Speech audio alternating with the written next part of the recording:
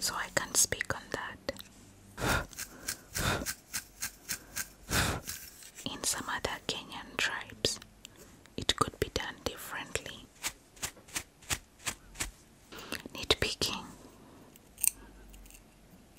With that, things have indeed changed. He will come back with these people, and then now this will be a ceremony, a white wedding in church. That's the major thing.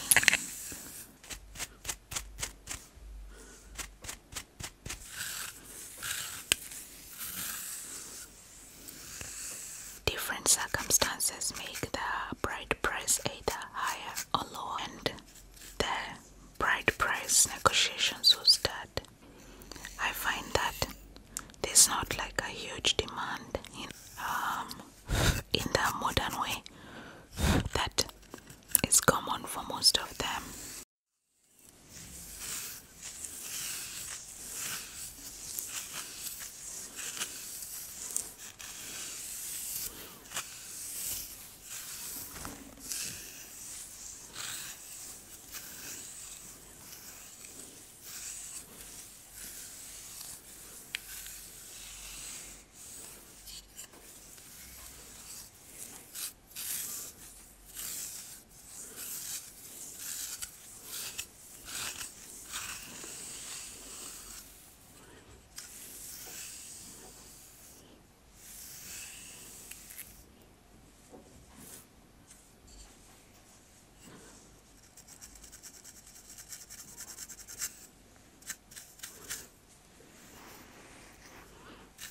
Hi guys, welcome to today's super relaxing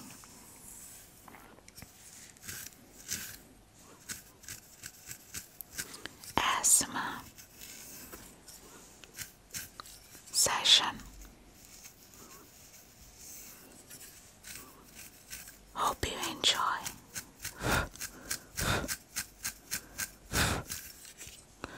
This tingles. If you do like this video, please do subscribe. Also leave us a comment and give this video a thumbs up. We'll truly appreciate.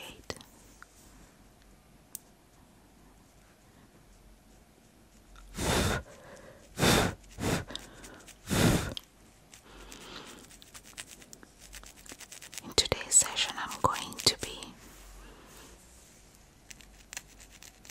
nitpicking, scratching,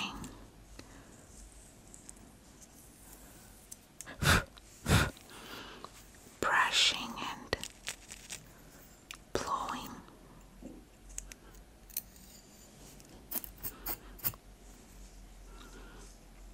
His scalp, so stay tuned.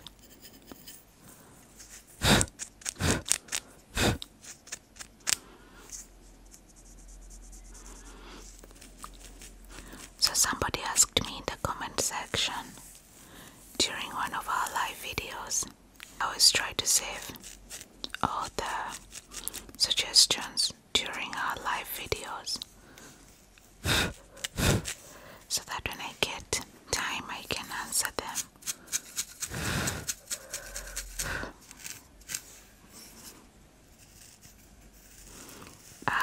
My thoughts on how we do dowry in Kenya, and if my husband paid the dowry for me. Well, to answer that question, maybe yes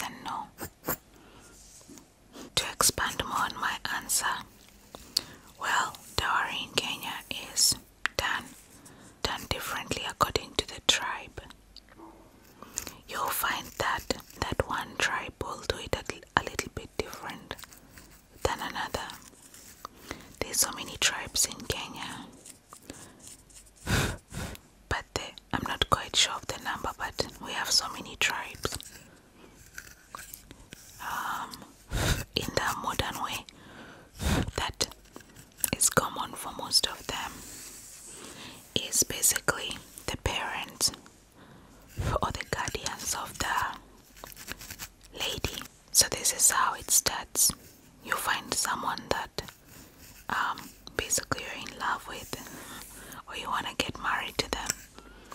That is the girl. And then you take them to your family, you introduce them. In some tribes, this introduction, it's not a big ceremony, and in some it's a huge ceremony. Actually, in Uganda, introduction means something quite different. It's a huge ceremony, also looked at as marriage. But in Kenya, introduction is basically when you bring him home, at least in my tribe. It's when you bring him home and your family gets to know him. Then in my tribe, which is Meru, after you've introduced the person you wish to marry, like you've brought him to meet your parents, he'll come back probably with his family a little later, and he will proclaim his desire to marry you. And the bride price negotiations will start. Now after they've settled on the bride price, there will be a day, I guess, for giving the bride price, that he will bring the bride price that has been requested. So basically, right now, in this age, you can give money, cows, goats, or like household stuff, depending on the family of the girl. They can even ask you to give them a piece of land, a car sometimes for the father. It really depends. For the kids that are, single parent, from single parent home, I find that there's not like a huge demand, of things. If you come from a single parent home, for example, if I remember correctly, my cousin didn't have to, I don't know what he paid, but I know that he didn't have to pay that much. I also know that someone else in my village, the neighbor, her potential betrothed, basically, was a husband right now.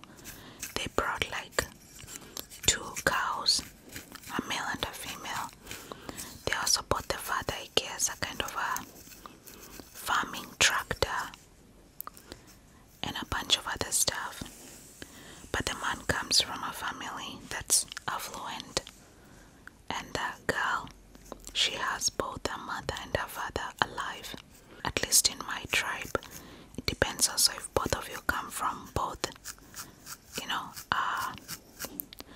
full family unit. When I say full, I mean your father and mother are still alive. In some way in my tribe, if your mother and father are both alive, that makes the bride price somehow more, because you're giving to both parents, and both parents from the man's side are giving. Anyways, also it depends on who raised you. In many cases, before it used to be that you give to uncles, the male figures in the family. But these days, since most kids are raised by other people in the family, let's say, if your mother and father are both dead, the money will be given to the person who raised you, or the dowry. For example, in my case, my father was not present in my life. He's still alive, but I have met him literally like once all my life. So, my husband, he gave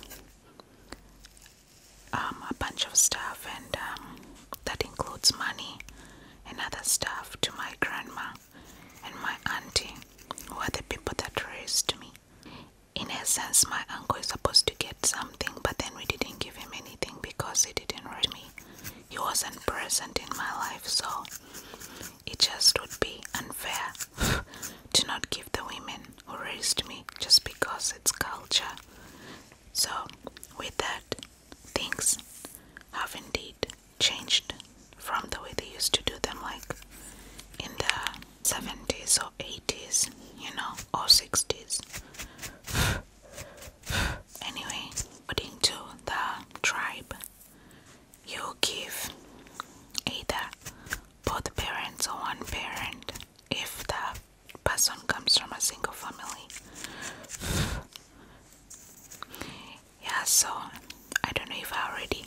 don't know if I already said that dowry is basically you giving the money to the family of the lady, appreciating them for raising her, appreciating them for bringing her up with, good manners, educating her. In the Western world, I guess they see this as a kind of a buying, but that's not how we see it. We view it in a way of you are giving thanks to the family for bringing up such a nice, respectful, amazing woman. I have to say that at this point there are some people who do not give the dowry at all. Like they just find a man, let's say if you're living in the capital, and you do not bring him home to your family, you do not introduce him. Basically they just stay with the guy, and he doesn't go to, let's say, introduce himself to the family. So in that same thought, it depends on also how you are raised. If you're raised culturally to follow the culture, you will feel the need to take the guy to your family, and some people just won't. But for people who are planning to do a church wedding, because at least in Kenya, there's the introduction, the ceremony where you're bringing the bride price, and then there's the church wedding. In Uganda though, because I've lived in both countries, it's a little bit different. The introduction is a huge ceremony.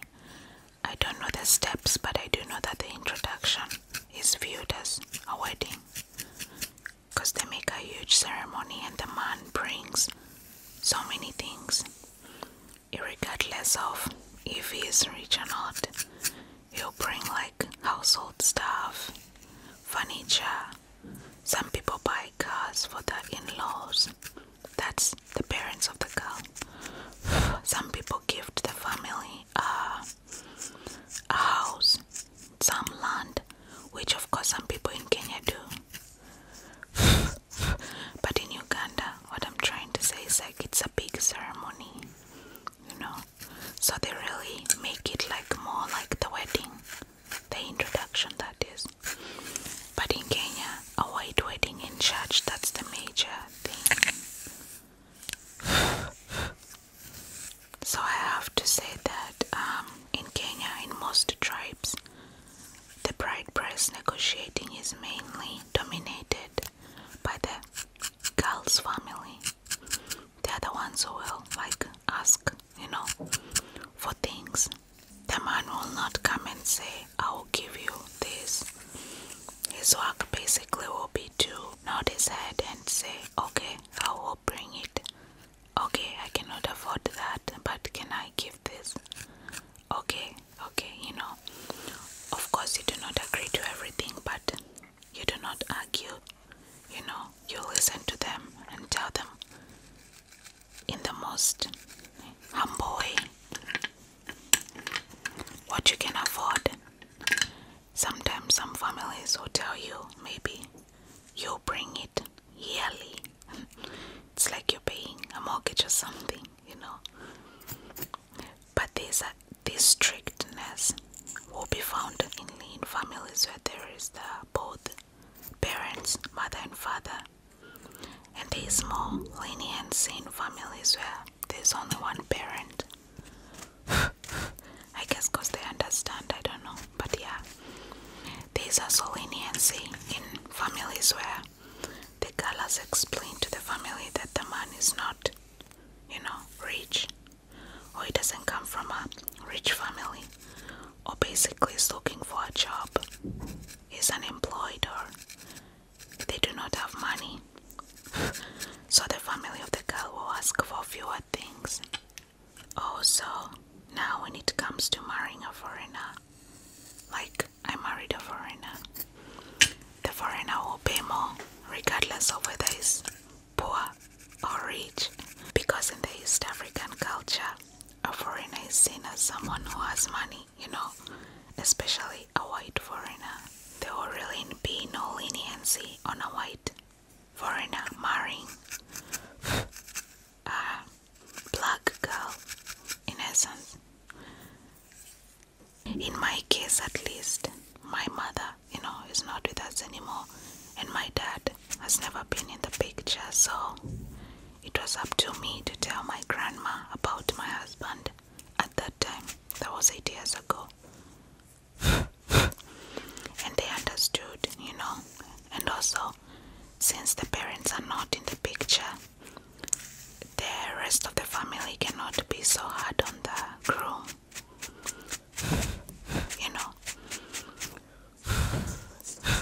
As I said earlier, in the case of dowry, foreigners who do not practice this always view it as buying somebody, like buying the girl. In our culture, it's seen as a way that you are showing you're able to take care of the girl once you marry her, like you have the resources to take care of her, be the breadwinner, in essence. Even though both of you could have good jobs and you're working and you are financially stable, it is seen as a way that the man is able to financially cater to his wife in case you're pregnant or something happens,